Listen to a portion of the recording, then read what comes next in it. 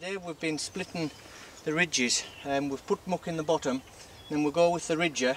This is the ridger here, and usually the muck's down in here, and we split up here, cover the muck off that side, then come back down here and split down there, and then you make a ridge over the top of the muck, which would be in the bottom. It's in here now because we've already done it, but here the muck would be in, and then when you plant your seed on the top, it's directly above the management and the muck and the goodness that it needs to grow. So that's what we're doing now. All I'm doing is just cleaning the bottoms out and tidying them up before we drill them this afternoon.